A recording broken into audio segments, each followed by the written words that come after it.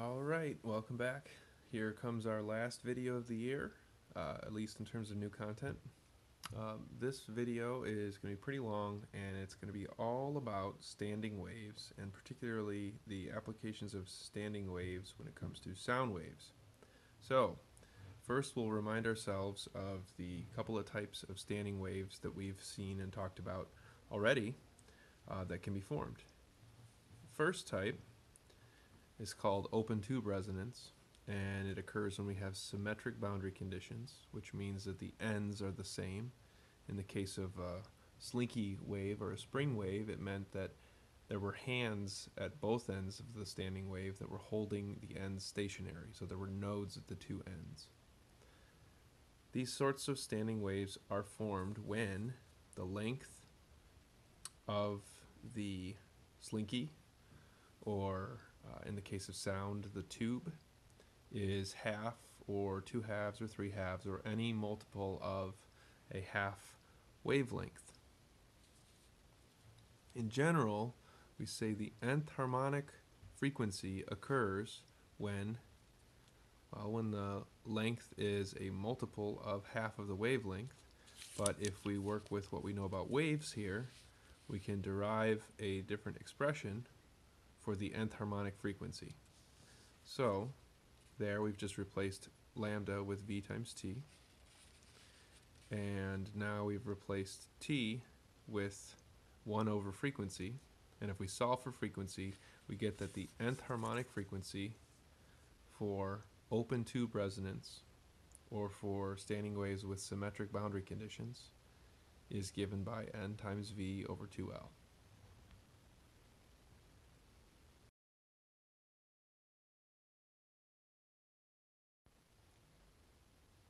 Before we create any standing sound waves, we're going to try to imagine what goes on when we produce standing sound waves in an open tube. So here goes. First off, the fundamental, which is also called the first harmonic, is produced in this open tube. We'd say it's open because both ends are open. The boundary conditions are symmetric because both ends are open, meaning free to oscillate, and in the center there's a node. For these standing waves, we should be able to talk about or imagine the pressure and changes in pressure at any location along the length of the tube, and also the motion of individual particles at any length along the tube.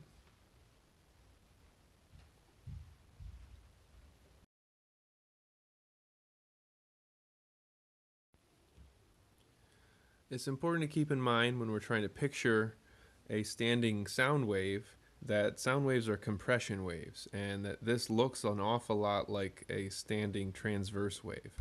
So it's definitely necessary to mention that this is only a way to help us picture it, and isn't really what what's formed inside of a tube would look like. It wouldn't look like anything, because typically these tubes have air in them and we can't see pressure differences in air. But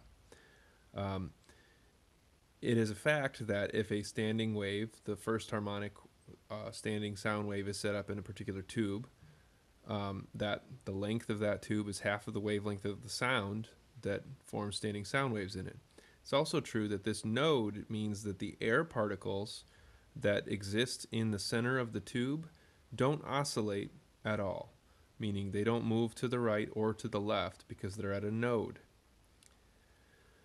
The air particles on the ends of the tube oscillate most violently. That is, as the standing sound waves are emanating from this tube, the air molecules that are at the ends of the tube will veer furthest to the right or farthest from equilibrium, and farthest from equilibrium to the left, and oscillate most violently or with largest amplitude among all of the air molecules that are in the tube.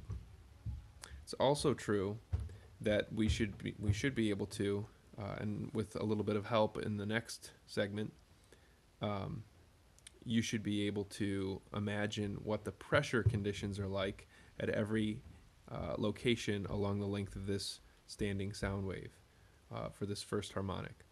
So to help you with that, there is a link to an animation that's really well done that will show you exactly what the pressure and velocity of all the particles in this tube are like when standing sound waves have been formed in them. So take a look at that link.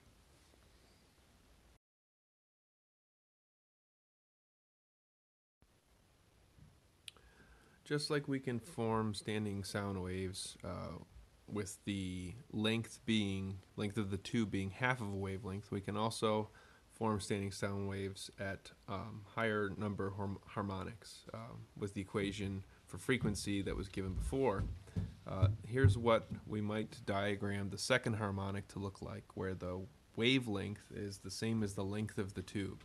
And you can see, because we've drawn it here, sketched it as if it was transverse, that this is one entire wavelength here. You'll also notice that the second harmonic has two nodes in it, two locations that are completely stationary. And continuing, we can draw, for example, here, the third harmonic, which has, you guessed it, three nodes.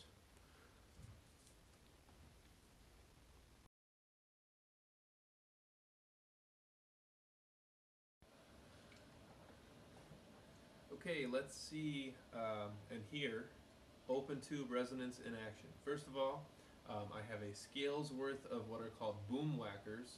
These are just hollow plastic tubes. And I'll play on each of them for you first, the first harmonic. So here's the low C, D, E, F, G, A, B, and then this C unfortunately got lost, and so I had to replace it with one that does not sound anywhere near as good. This is a piece of pipe from my son's broken plastic hockey net. So, high C.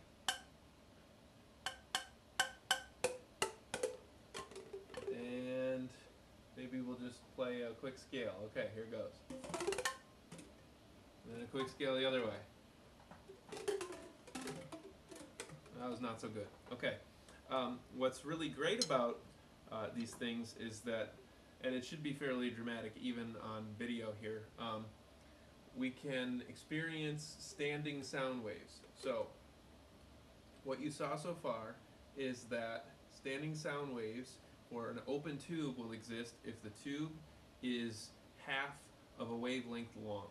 I have here a tuning fork labeled G, and so it's going to produce sounds of a particular wavelength because of that frequency and because of the speed of sound in my basement. Here is, for example, the D tube, and if I hold this tuning fork at the opening after striking it, you probably won't notice much.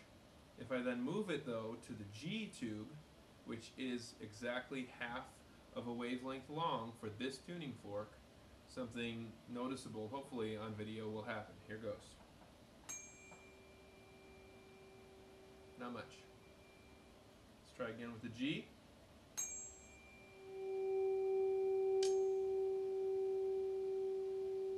Those are standing sound waves.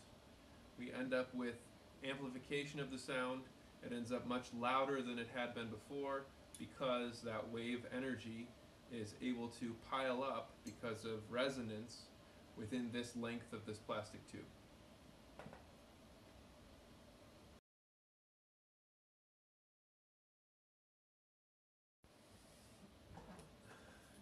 Here's another example of open tube resonance with sound, or standing sound waves. This is a hollow tube. Not sure if you can see all the way through it, but yep, there you are. And because of its length, it will have some frequency at which it can be rotated to produce standing sound waves. Also, if I rotate it faster, I can increase the frequency while keeping the length the same, which means that I must be, at that point, hitting harmonics, higher harmonics, like a second, third, or so on, of some other first harmonic frequency. So, we'll try and get the fundamental first here.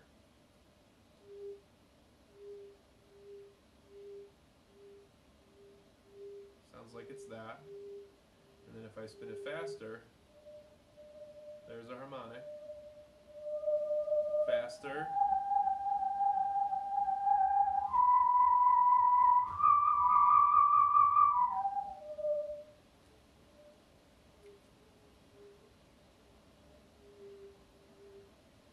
Also, if I shorten it, which I might be able to do, I should be able to produce a different fundamental or a different first harmonic, and so on and so on. So I'm trying to shorten it here by squeezing it.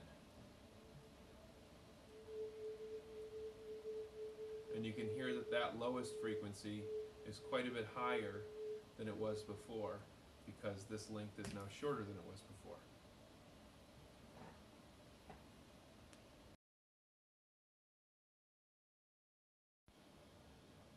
The last thing worth mentioning here for us for open tube resonance with sound is that there are several musical instruments whose function is based completely on this exact idea of how to produce sound, and particularly standing sound waves.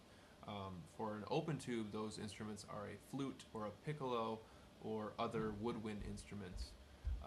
Your fingers cover the keys or cover the holes, and they change the effective length of the tube, but the tube is open at both ends in the case of a flute or a piccolo, etc. We'll see the difference coming up with a couple of other types of instruments that you could produce at your house if you were so inclined. So.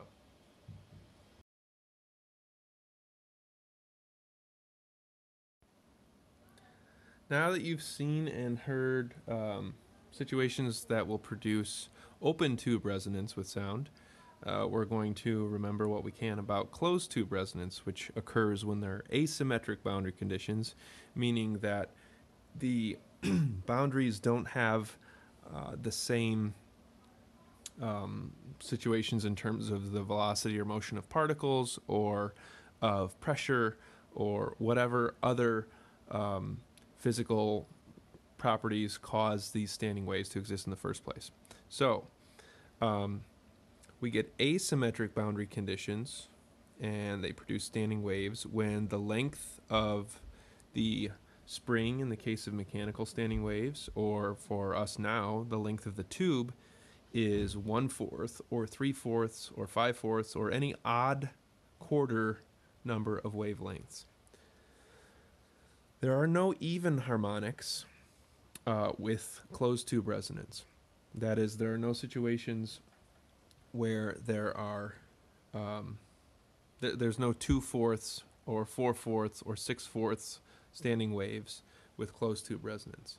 The nth harmonic frequency could be derived similarly as we did before, but we'll cut to the chase here and just say the nth harmonic frequency for closed tube resonance is n times v over 4 times the length, and this is where n, which is the number of the harmonic frequency, is 1, 3, 5, and any odd number continuing on.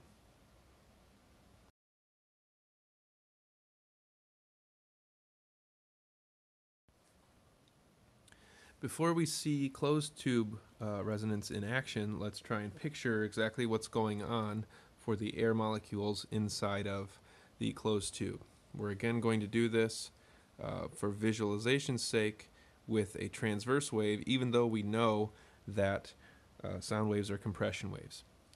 In this case, for the fundamental, or the first harmonic, we have a stationary or a node at the closed end of the tube. So this particle, this air molecule, does not move from this position at all, even when the standing sound wave is set up in the tube. And then the most violent oscillation occurs at the open end. So here's the closed end and the open end, and this occurs first when the length of the tube is 1/4 of the wavelength of the sound that is being produced. There are no even harmonics for closed tube standing sound waves or closed tube resonance. So the next harmonic is called the third, and the third harmonic occurs when there are here 2 nodes and the length of the tube is 3/4 of the wavelength. And again, we note that at the closed end, the air molecules do not move, and at the open end, they move as far as possible from equilibrium. Finally, I've sketched out the fifth harmonic, and there's not much more to say here. This is again the closed end, the open end. Here are three nodes, or three places where the air molecules inside of the tube won't move at all. They don't oscillate at all. They stay at equilibrium the entire time.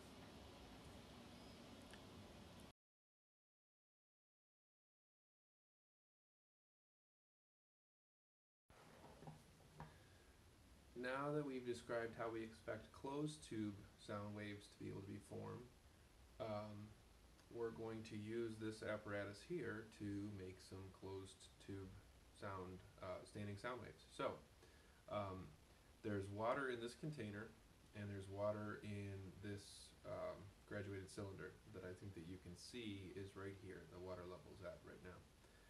If I raise this, they're connected by a tube underneath, and if I raise this, water will flow through that tube, down through the bottom and into this container. Right now the water levels in each of these is at the same height, so there's no pressure difference, so no water flows. So when I lift this up, it's going to basically shorten the length of this closed tube. What we're going to do is we're going to use standing sound waves to determine in my basement the speed of sound. So I have here an A tuning fork that says it's 426.7 hertz.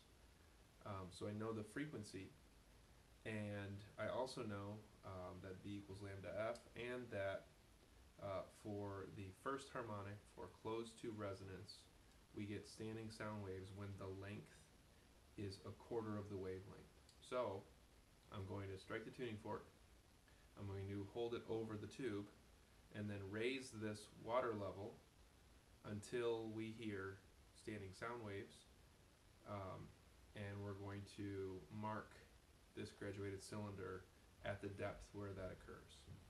Here goes.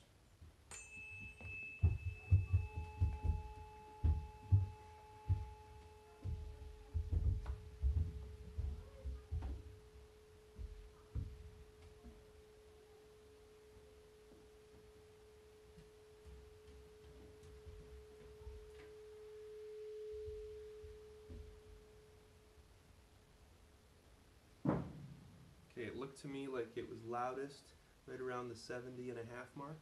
I'm going to make sure that that's where it is one more time by lowering it.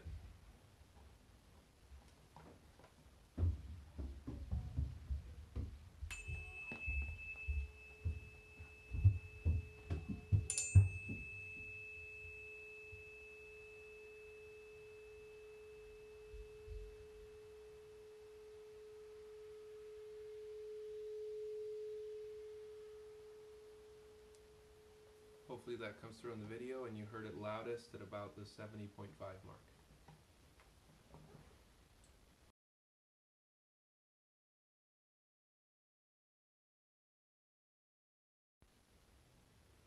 Alright, so this is exactly what we're going to do. We're going to figure out the speed of sound in my basement. Given that the depth of the tube that will result in standing sound waves is a quarter of the wavelength, and that the speed of the sound waves in this case is their wavelength times their frequency, and that the tube depth at the 70.5 mark is 19 centimeters from the top. That is, there's a 19 centimeter tall column of air in the tube. We can figure out the speed of sound.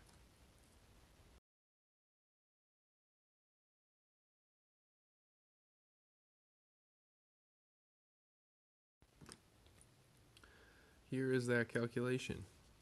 According to us, if the tube's depth is 19 centimeters, then the speed is going to be the wavelength times the frequency, and the wavelength is 4 times the length. So the speed can be calculated as 4 times that length times the frequency, which you were given in the previous video, is what the tuning fork is putting out, 426.7 hertz. With those two numbers put in, we can find the speed in meters per second. and it comes out 324.3.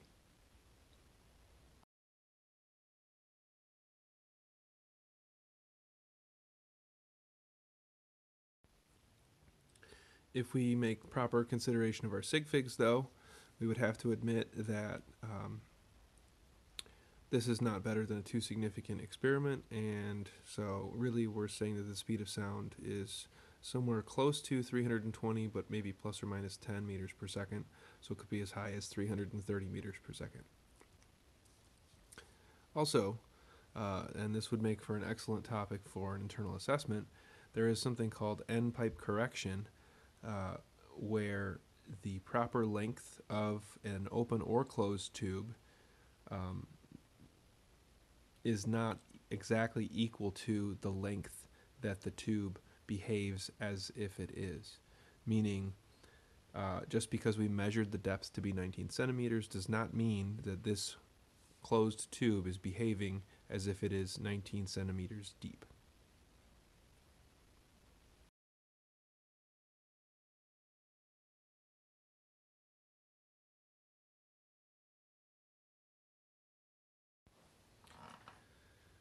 Just like with open tube resonance, there are also many musical instruments that can be made that take advantage of closed tube resonance.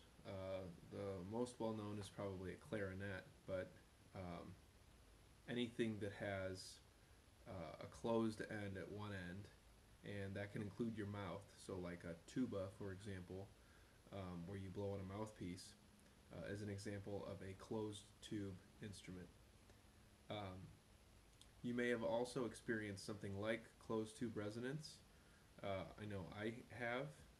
If you speak or sing or hum a note while standing on top of a storm drain, often, depending on the depth of the storm drain, you might hear this amplification or constructive interference, or the standing sound waves, if you hum the right note based on the depth of the storm drain down to the water, wherever it is. To see an extreme example of someone who has taken this closed tube resonance idea to heart and made their own instrument out of it, you should check the YouTube link on your assignment. Watch the video.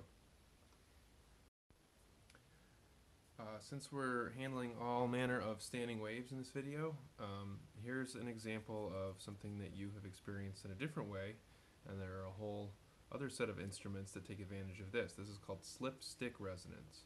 All I have here is an aluminum rod, and I'm going to hold it at the center, or pretty close to the center, and I'm going to put some rosin on my fingers, just something to help it to stick. And then as my finger slips across it, it sticks to it, and based on the speed of sound in the aluminum and the frequency with which my finger starts and stops along this half length of this piece of aluminum, I will set up standing waves with a node at the center on the entire piece of aluminum. This is again called slip-stick resonance. Here goes.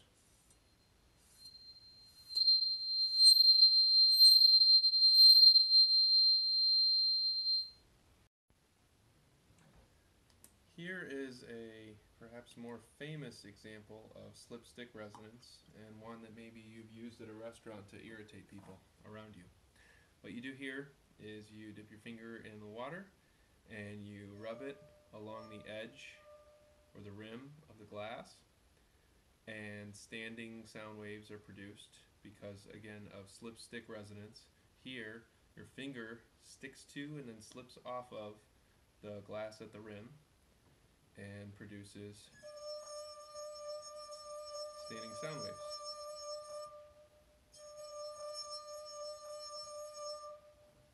Another possible internal assessment topic could relate the shape, size, volume, height of the air column or the water column or the vessel to the frequency that is produced for standing sound waves.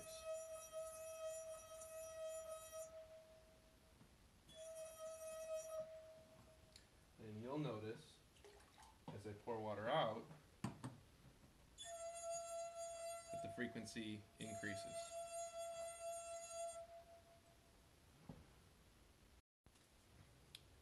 As I said before, slipstick resonance is the basis for several other types of instruments, including a violin or a fiddle.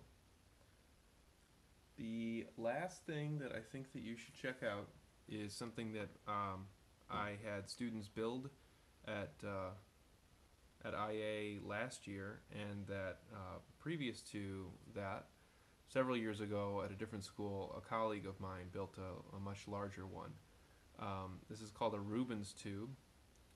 He called it a flame tube, and it shows standing sound waves and shows locations of the nodes or antinodes in a closed tube.